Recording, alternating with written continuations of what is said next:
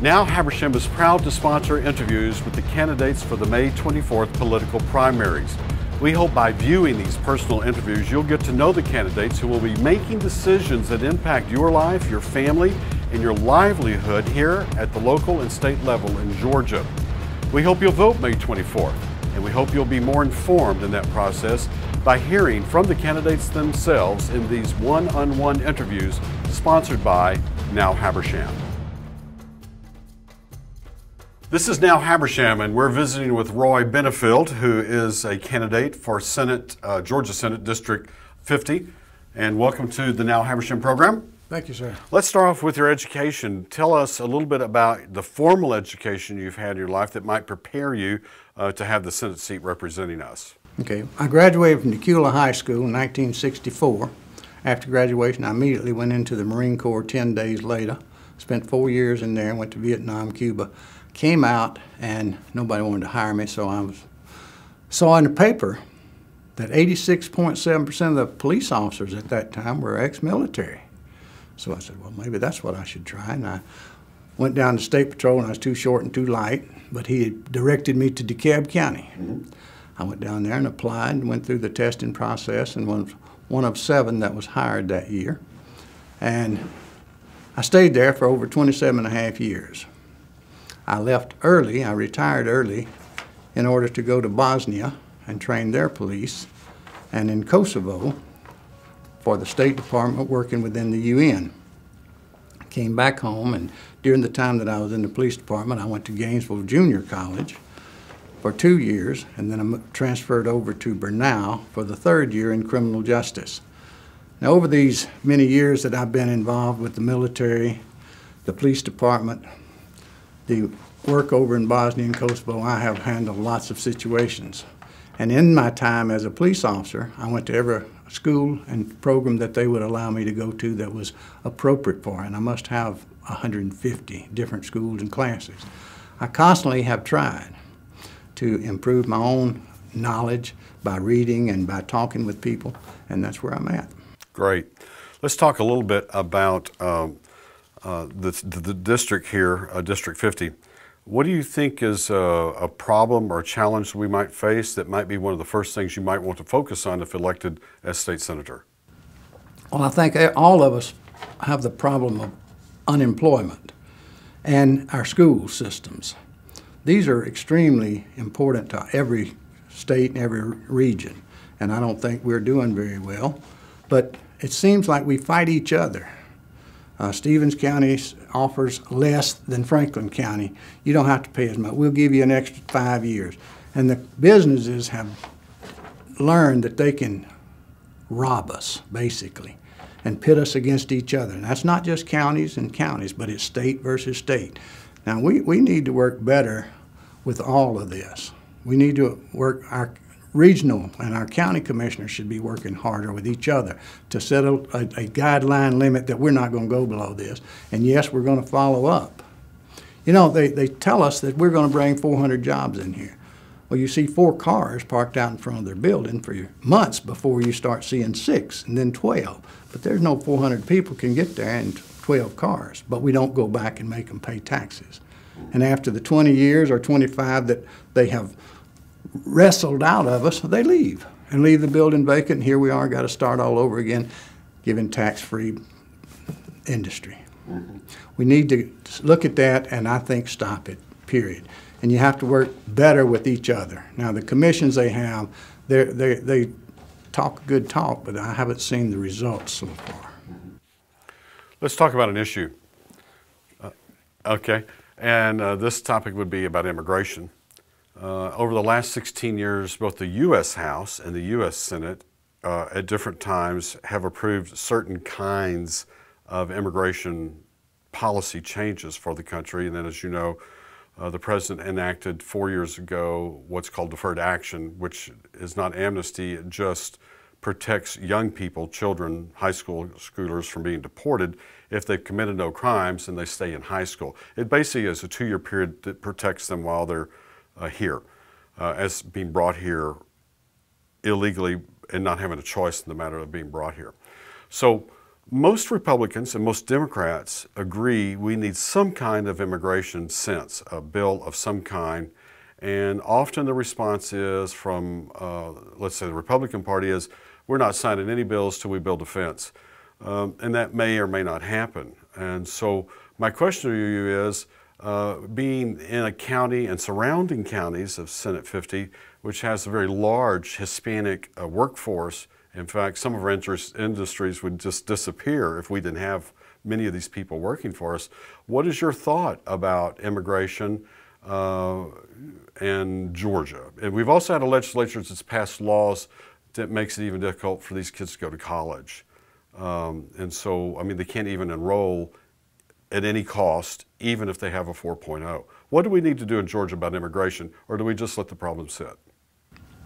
It's going to have to be answered and solved. And what would you think? But you can't just keep sitting around waiting. But remember, I told you I was a police officer. Subsequently, if you look at my card I gave you, I respect the law. And I don't know what part of illegal people don't understand. I've got to tell you, as long as you make it seem like it's acceptable, it's not illegal to those coming. And were I down there, you'd have to throw me back across every time you caught me over here, because I've seen the difference. And that's the problem. You keep making it sound like, well, if you can get here before we shut that border, then we'll let you stay. I don't believe we will. I don't believe we can. Now, I remember a story about the goose that laid the golden egg somewhere around the 3rd or 4th grade. And in my opinion, America is that goose. And illegal immigration is that old woman. What happens when America is no more? This world is gone. Sure. Now, I went to Bosnia and I went to Kosovo, and I saw police officers and military and people from all over the world. And I came home and told my family, look, America's holding this thing together, and we're stretched to the limit. If we let go, there's no telling what's going to happen to this world. Well, look where we're at, $19 trillion. Now, that's not in Georgia, but we're a part of the United States. And in Georgia, the people here, they should know that if it's illegal, you need to start making plans to get legal. And don't be protesting your rights. And that's not going to help you. What will help you is to work with Americans and try to figure out and agree how can we assimilate all this. We can't. So you think there is a need to come up with an answer for it? There has to be. Yeah. In Habersham County, I don't know what the percentage of legal and not legal is, but we have a lot of people here on legal visas to work here in our county. In fact, probably vast majority of them are. But if you took these people out who are not permanent residents and are not citizens, the tax base would be in fact impacted tremendously. So would the funding of the schools, because we're paid by the student.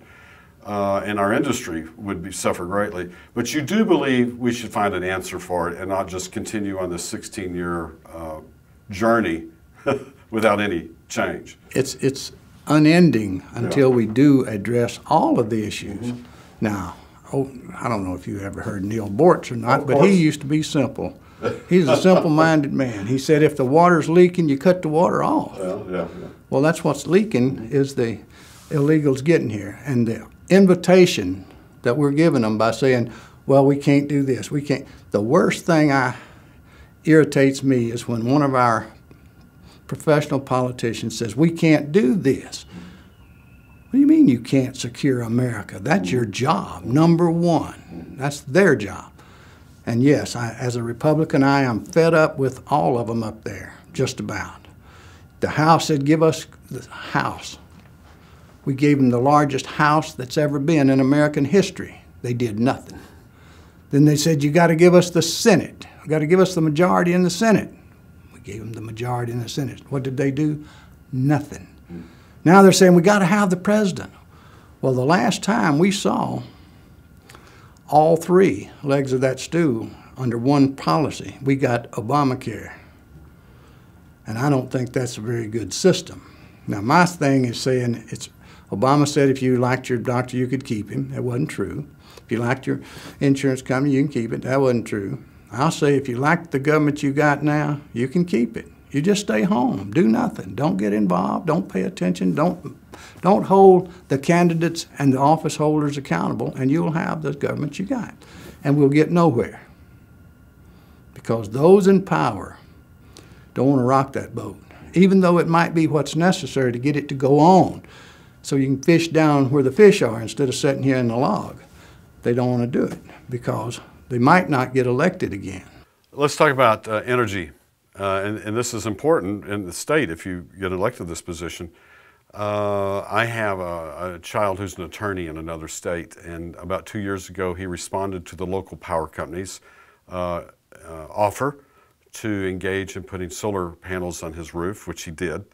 And as it turns out, 1.5 years, almost 2 years later now, he's not only paying for every kilowatt that he uses every month, including the wintertime, and this is near Canada in the U.S., but he's also getting up to $70, $100 check back every month. That has not worked well in Georgia. We have the major power company here in our state who's really done nothing to encourage power users, meaning residential customers, to develop solar power, which is free other than the equipment to do it. And just recently, though, in our county, we had Habersham Electric, HEMC, start a program where we can buy as customers a solar panel elsewhere in the state and then lease it, and then we benefit from the power generated from that one single panel, which is reflected as a credit on our electric bill. Now that seems to be a really positive first step. But if you're elected and you're the Senate, what would you do to encourage industry like Georgia Power to work out getting free energy from the sun, as opposed to saying we don't want to participate in that? Well, you're right. I've seen a good many of that up in North Carolina. Mm-hmm. And they're more mountainous than we are, mm-hmm. but they're still putting them up on the side of the mountains. And I would assume that because they're growing in numbers that it's working. Mm-hmm. And I can't see how it can be a detriment to us. But I can remember when Georgia Power told us we needed to cut our lights off, they were going to have to buy more equipment and do more and raise the rates. Well, Georgia responded. And they come back and said, we didn't mean cut off all your lights, you know. And then they went to the Public Service Commission and asked for an increase. Right. Of course, they didn't get it. Yeah. So then they tried a real heavy campaign, turn your lights back on, you know. Mm-hmm. I think they're a private company. Private companies should do what they do, try to make money for their shareholders. Public Service Commission should do what it does. Try to look out for us, the people, and so should the senators and the Congress. I would have to work within the system to find out exactly what's going on there. I don't know much about that. That's not in my field of background, but I do remember a lot of things. And I know that if you can't work together, you can't get anything done. But it sounds like you like the idea of letting citizens have a hand in generating some electricity to help their own personal power bills and maybe give back to the whole system and wide. I mean, they should. They should be able to, and they should be able to afford it. Mm-hmm. But you have to look at the picture there. The government we can't afford to do it for them. They'll have to put the money up, and now we could give them a little tax break, I'm sure, if we decided to help push that along a little. If we can give industries a totally free tax 20 years or so because they're supposed to hire 400 people or 600 or whatever, then we certainly could give the individual a small tax break as well, which would make it worthwhile. We've been speaking with Roy Benifield, a candidate for Senate District 50 here in Northeast Georgia. Roy, the best of luck to you in this election. Thank you, sir. This is Now Habersham, and now we're visiting with John Wilkinson, incumbent and Senate candidate for District 50. welcome, John, to Now Habersham. Thank you very much. Well, let's start off talking about your formal education. Tell us a little bit about your classroom experiences and your education up to this point. Well, I grew up on a small farm in Stevens County, where I still live. I attended the public schools of Stevens County, and after graduation, I moved on to Athens, and I have 2 degrees from the University of Georgia, a Bachelor of Science in Agriculture, and then a Master's in Education. And because there's so many other things you've learned in your life that really have prepared you as not only in the past as senator, but the coming election as well, tell us a little bit about your experiences that have prepared you in life, either jobs you've had or other activities you do that would make you a great senator. Well, I was a classroom teacher for 6 years, and I just have a great appreciation for the teachers in our state and in this district. I know sometimes I hear people who want to be critical of our education system, and I always ask them, how long has it been since you've been in a classroom? Because I think if they'll go in a classroom and see the hard work that our teachers do, they'll have a lot more appreciation for the job they do. So I had that 6 years of classroom experience, and then I worked on the state agriculture education staff for 26 years. I was executive secretary of the Georgia FFA Association. I served as the state FFA advisor and the program manager for agriculture education in our state. And I think one of the unique things that gave me the opportunity to do, we have 181 school systems in our state, and over 26 years I visited in every system at least one time. So that gave me a good perspective when we're dealing with issues on education. In Atlanta, I can draw on that experience when someone says something about one of those counties across the state. I have the personal experience from being there and many times knowing a lot of the teachers or administrators in those counties. Let's talk a little bit about your work in the Senate in Georgia. You've been on the Agricultural Committee, the Appropriations Committee, and I guess Education Committee that I was able to find. Talk a little bit about agriculture in Georgia. And particularly up in Northeast Georgia, it's a very important part of our lives. I'll tell you, a lot of times the farmers do such a great job that they kind of get taken for granted. But it's a wonderful thing that one farmer in America can produce enough food to feed over 100 people. And that really makes the lifestyle that we have possible, because that frees up 99 other people to do other things. But we're going to have to eat before we do anything else. Another thing that a lot of people don't realize, agriculture is the biggest business in our state. It's a $74 billion business in our state's economy. And we have a lot of agriculture in Northeast Georgia.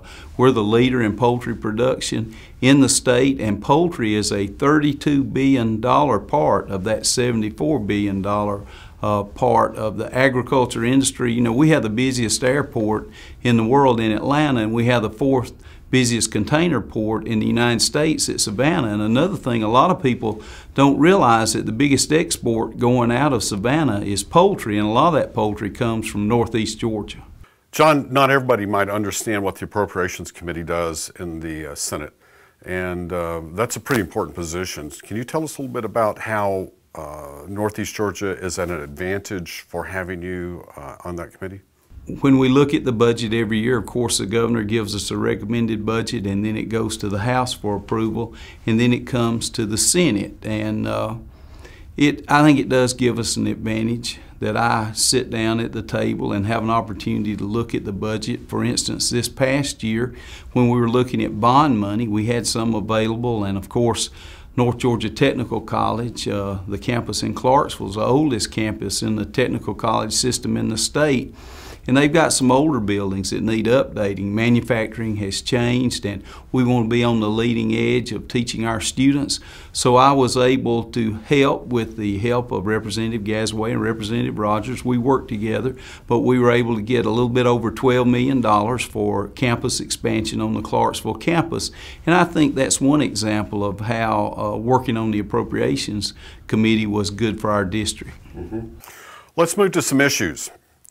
I think I teach journalism at Georgia State and also teach media and culture, and there's no secret that immigration is an issue across the entire country, but really so in places like California, Texas, Georgia, places where we rely a great deal on Hispanic labor.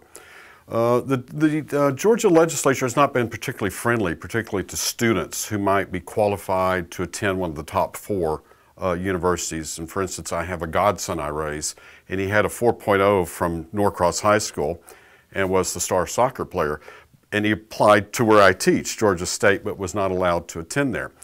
Instead, he went to Texas Christian University on a full scholarship.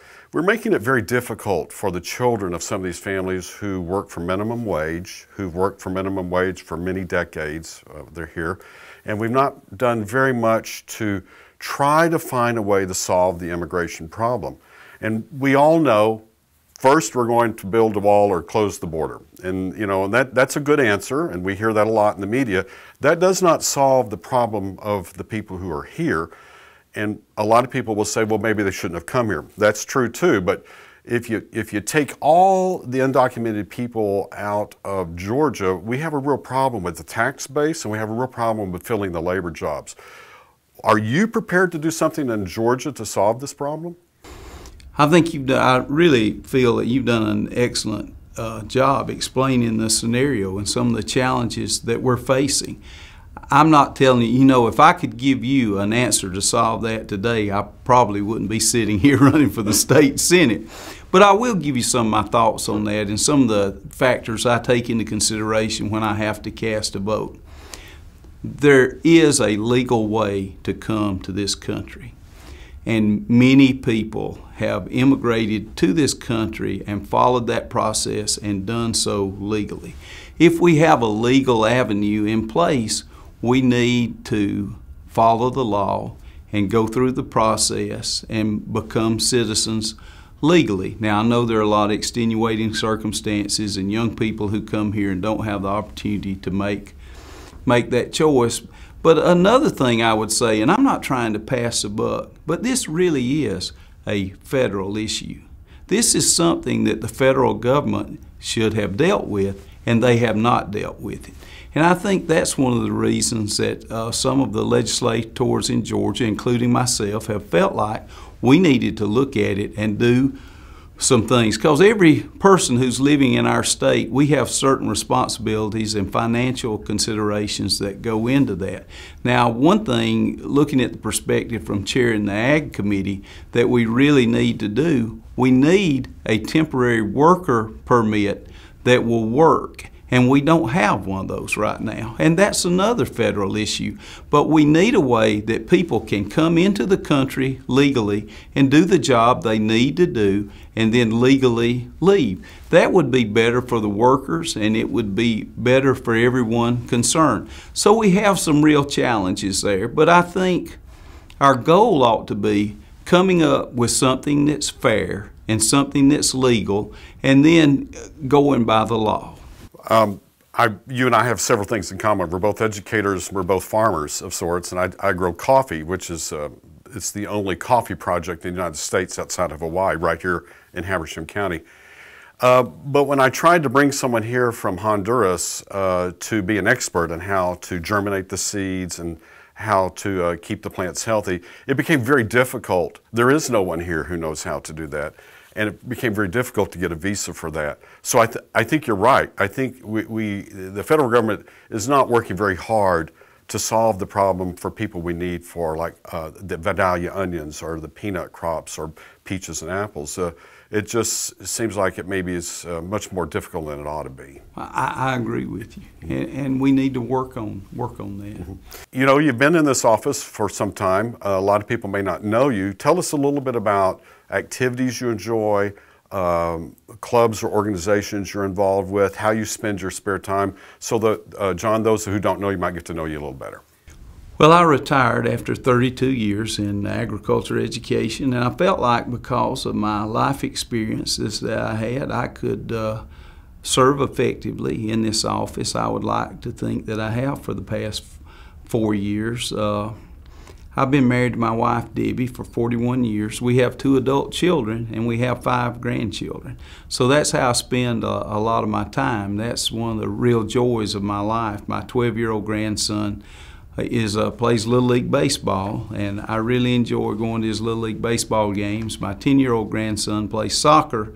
I have 2 granddaughters, and they are gymnastics and dance competition. So at this point in my life, I'm just really I think sometimes when you raise your children, maybe I felt like they were going to be young forever, and I had plenty of time to do things if I put it off today. But I think when you start having grandchildren, you realize that your time's going to be limited. They're going to grow up someday. So the spare time I have, I really enjoy spending it with my family and with my grandchildren and traveling. And of course, my wife and I and my family were active members of Tates Creek Baptist Church, and that's a very important part of our life, our spiritual life. And I'm the Sunday school superintendent and deacon at Tates Creek, so that's a big part of our life also. So, You know, that's one of the reasons that I wanted to run for state senate. I wanted my grandchildren to be able to grow up in a northeast Georgia that they could be proud of and where they could get a good job and where they could raise their families. We've been speaking with John Wilkinson, incumbent and a candidate for Senate District 50 here in northeast Georgia. John, good luck to you. Thank you. We hope you've benefited from these interviews sponsored by Now Habersham. And we want to remind you, be sure to vote May 24th.